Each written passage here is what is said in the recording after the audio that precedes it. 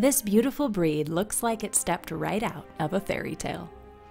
Selectively bred for over half a century by the Gypsies of Great Britain.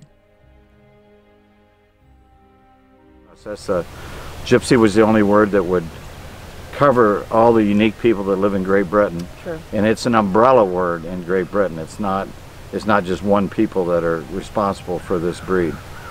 There's a people called Didikai, a people called Irish and Scottish travelers, and of course the Ram from India. All three are responsible for the development of the Vanner horse.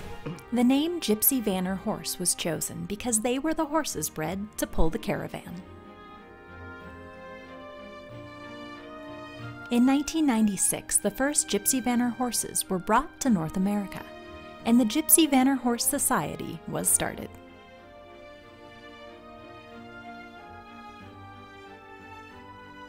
So we traced the inspiration of the breed back to two stallions that existed right after World War II, Sonny Mays and the Coal Horse.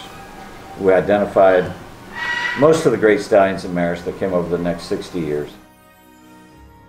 They have an abundance of feathering on their legs, as well as lots of mane and tail. Some even have mustaches. They come in any color and are known for their quiet temperaments. They were used to pull somebody's home, so they were with their family all the time, and they had to be able to be family horses from the moment they were born. So you get horses that are just naturally very social and very quiet tempered horses. From riding to driving, they are now seen in a wide variety of disciplines. If you want just a really easygoing family horse, if you want something that you can do everything with, and you want something that's safe and reliable, then you want to get a Gypsy.